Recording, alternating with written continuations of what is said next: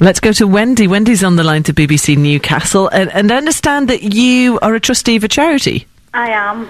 I'm trustee of a charity called Leading Link, which is based in Bedlington.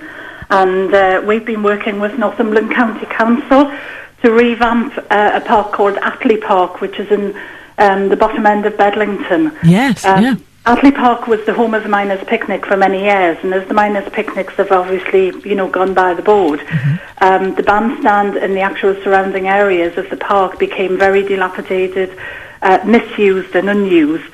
And through the help with Northumberland County Council and the CETA Trust, the charity that, as I say, I'm trustee for, Leading Link, we gained a £60,000 CETA Trust bid. And we've worked with various local people in the community to revamp the bandstand. There's a whole new mural on there which incorporates big bits of Bedlington, like the Miners, like the Bedlington Terrier. Last weekend, our big band of young volunteers, who are about 50 strong and all between the ages of about 13 to 18, were helping to lay a mosaic in the bandstand area. So it was a community. It was come and make your mark. So we invited people in the community to come and actually lay part of the mosaic, so they could say in the future, I did that bit. Wow. Can I just ask, when you spoke to those people, because you often hear about these ideas, yes, and sometimes they work and sometimes they don't. When people were coming to you saying, yeah, I want to do this, what was their reason, Wendy? Well, the reason it was twofold. One was because, as I say, the park was unused and unloved. But they wanted that to change. I'm just wondering, where was that passion from? Yes.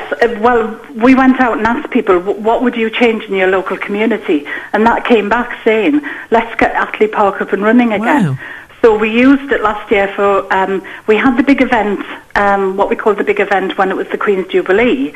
So we followed it up last year with the big event too, which again was basically getting all the community together. And that will be followed up again in June this year with another big event. But once the bandstand and the areas, and it's like there's going to be a natural amphitheatre, where they're remoulding all the hills. Fabulous. So it can be done. It's a lot of hard work, and you do need a management organisation, and you do need the backing. I mean, we've had fabulous backing from the county councillors. Val Tyler, has just given everything to get this up and running again. And obviously CETA, without the £60,000 from CETA and the shortfall being covered from Northumberland County Council, it just wouldn't have worked. And hopefully it'll be an area where people can go and sit. Yes, they can still walk the dogs. Nobody's going to stop doing that. And yes, the children can still go and play. But there will be specific events put on, and it will become part of the heart of the community again, rather than just being somewhere where it's all right, it's a green space, but it wasn't really used. And it's so important, isn't it? I mean, people talk about parks being the lungs of a city or so on, but in a place such as Bedlington, where I spent a lot of my youth, it's regaining that sense of community, isn't it? Yes, and I have to say it's because of the hard work as well of the team, the very small team in Leading Link, and we actually won the Social Enterprise of the Year last week at the Northumberland Business Awards. Brilliant. Because they've been doing things like this. Because, for instance, I know it's got nothing to do with the park, but when the Olympic torch was going to come down the front street, it wasn't just going to walk down the front street. They put on this massive event, so it is possible, Wendy. Yes, it all is possible. Thanks to people like you. Thank you very much, Wendy. There from Leading Link in Bedlington. By the way, I've just the whole area. Really, I've just had a look at Attlee Park in Bedlington back in its heyday. Great pictures of all the floats and the parties and the parades that used to happen there. So great to hear someone trying to get that back to the halcyon days.